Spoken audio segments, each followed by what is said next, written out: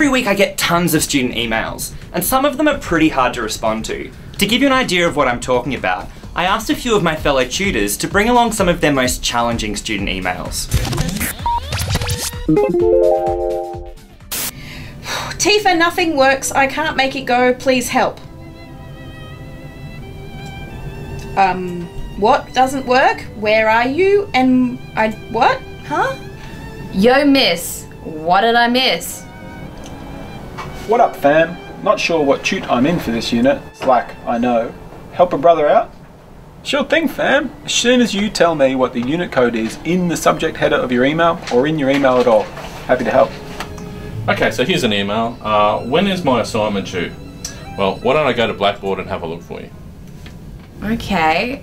Dear miss, you have cool hair and nice clothes. Keep up the good work.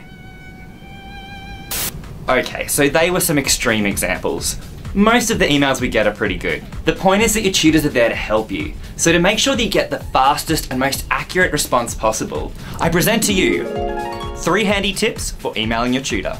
Tip 1, always include your name and unit code, either in the subject heading or in the body of the email. Tip 2, be specific. The more accurate your question is, the better the response we can give you.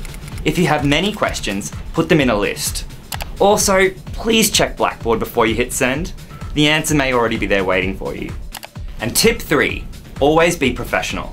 We understand that an email is not the same as a formal letter, but it's not the same as a text message either. Avoid being overly familiar and always be polite. If you do these 3 simple things, I can guarantee you'll be your tutor's favourite student.